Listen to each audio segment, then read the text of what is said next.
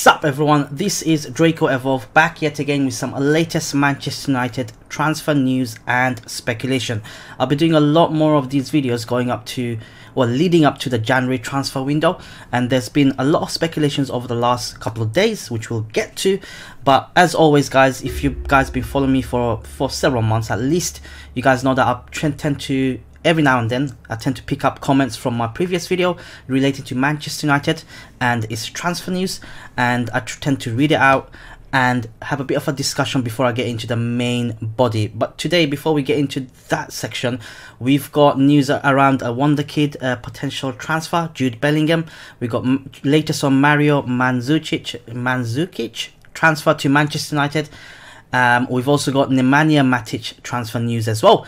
But before we get started, if you want to get involved, just make sure you hit a comment on this video as soon as it's uploaded, and the next video when I upload, I'll pick up the most appropriate one, give a bit of a shout out, and then head from there. But if you can, let me just zoom in. So the first comment, I'm not sure if you guys can see it, but I'll read it out anyway. It comes from Monday Okan, and that's in regards to my latest video that I did a week ago, I think, where the head scout apparently watches Erling Haaland play. He says, I will be grateful if Manchester United will buy Haaland, Bruno Fernandes and Maddison. It's a bold statement, buddy. All three are viable, I think. Haaland, there's been a bit of speculation. He was away on holiday according to Oli when pressed on, although that didn't sound very convincing.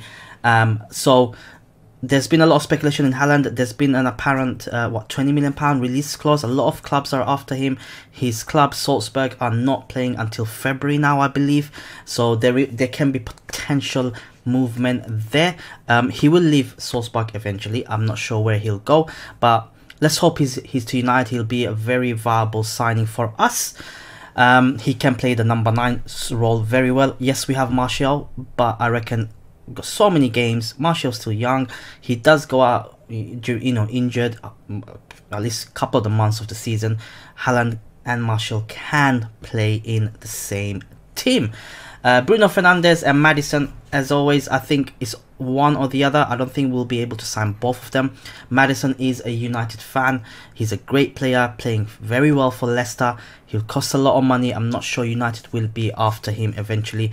Bruno Fernandes, he's been amazing so far again this season. I know over the summer a lot of us were saying we should have gone from him, and we still should have, given our midfield performances. We can't just unlock defenses, so I think Bruno Fernandes will be a viable option, but I don't think it's going to be in the January transfer window. I believe all these signings, bar Haaland, is probably going to be in the summer. But on to the main thing, main news, which is this teenage sensation. For those of you who do not know Jude Bellingham, he is an uprising star coming through the ranks of, I believe, Birmingham. So here's what the article reads from Telegraph. Birmingham midfielder Jude Bellingham is a Manchester United's next teenage target after pushing forward with a deal for Erling Haaland.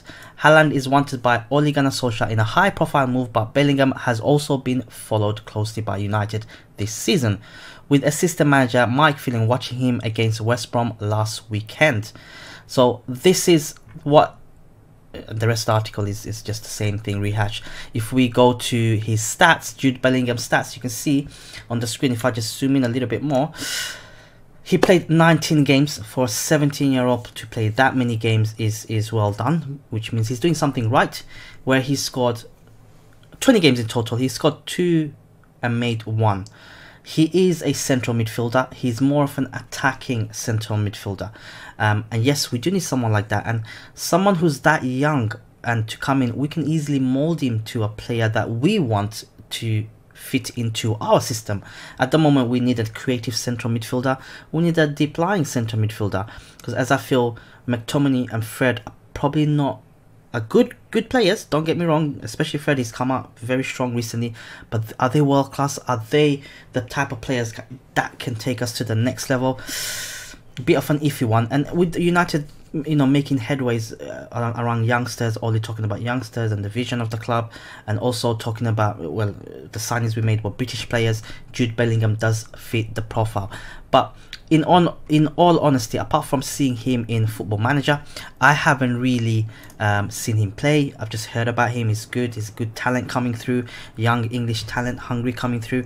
So let me know your thoughts in the comments below. Have you guys seen him play? If so, what is he like? What would you best describing him as? Is he a Frank Lampard style, or is he a all action Steven Gerrard, or is he a sort of like a creative spark, the drive of Paul Scholes? Let me know in the comments below. Next up, we have a news around Nemanja Matic. So we all know Nemanja Matic. Let me just close these windows. He's not had a very good sort of season. He's been out for most of the season, but it seems like he's not very much in contention. So this is what the Express is reporting. Manchester United are not willing to offer Matic a new contract when his deal runs out in June. Sport understands that Matic is facing the axe at Old Trafford, as he has struggled to feature in Ole Gunnar Solskjaer's plans this season and has only managed 7 appearances in all competitions. The midfielder has already attracted interest from Inter Milan and Atletico Madrid, but Tottenham boss Mourinho appears to be the most keen on landing him in the January transfer window. So that's the latest around Nemanja Matic. Let's have a look at his stats. So here you go, that's Matic. He's appeared 7 times so far in the season. He is a defensive midfielder, although he's not a very good mobile defensive midfielder. And he's just done 1 assist so far. Yes, fair enough, he has sort of with the injuries has affected him, but you can see even in last season, he's gone past it. When Ole came in, he wasn't featured that much. I think initially he was with the midfield 3 of Pogba, Matic and Herrera, but now it seems like he's fallen out of love for Manchester United. I think he needs to move on and get changed, and I'll be very surprised if we offer him a new contract which runs out in June. Mind you, in January he's free to talk to teams, so he's got 6 months remaining as of January. So he's free to talk to any club, and Mourinho is the one that brought him in. He's the one that made him in Chelsea as well. He trusted him a lot. They have a very good relationship, Mourinho and Matic, and I'm not surprised that Mourinho might want to take him back and to have a bit of a stability and experience for Mourinho and be sort of Mourinho's boy, you can say, on the field. But that's Matic's latest story. I hope we don't give him a contract. It'll be nice to cash in on him. I think he's past it. Don't think he can do anything for us. He's not very good enough for a top 6 Premier League team anyway, even though we are 8th. But he's not very good for us anyway. How is he going to get into a team? What impact will he make? So that's the news around Matic. Let me know your thoughts in the comments below.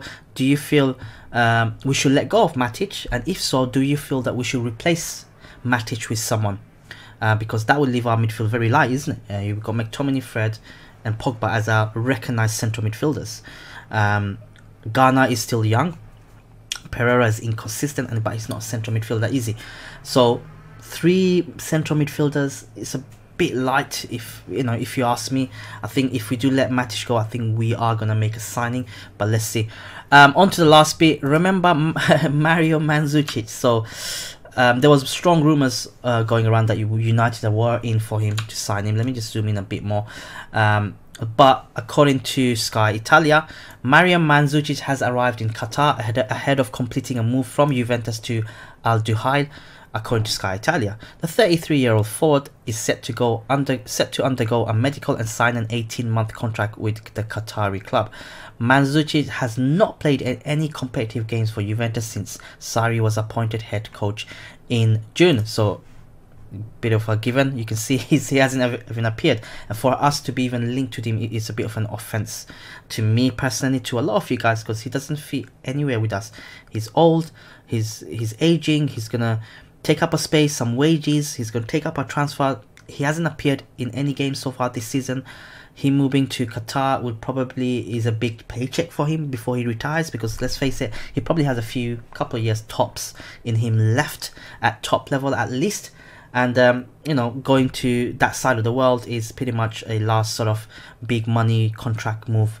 Get a bit rich before you retire, you can say. But I'm glad he's gone now. That speculation can end, and I don't want to see any sort of these type of players in anywhere around United, especially if we're gonna build youth, if we're gonna play fast attacking football. There's a lot been going on at United, which I'm not going to discuss in this video because it's purely transfer video, but I hope to do another video during the week where I discuss the problems with United at this stage in almost the end of December. We're languishing in 8th. But these are the latest Manchester United transfer news and speculation. Let me know your thoughts in the comments below. As always, guys, get involved. Make sure you comment, and I will pick up that comment where it's appropriate and read it out and give you a bit of a shout out, because it's all about networking, it's all about supporting small YouTubers, and that's always been the case with me. As always, guys, this type of video I'll be doing a lot more going forward, especially building up to the January transfer window. So you see most likely daily transfer news, and by the time it's uploaded, it'll be around 3-4 p.m. British time, UK time. I do record them earlier. I do have a nice solid 2 weeks off work, lucky me. But so I'll do a bit of recording in the mornings, and so you can see a bit of sunshine in the background. But by the time it gets uploaded, it is dark. But let me know your thoughts in the comments below, and I'll catch you guys in the next upload. And as always, stay fire.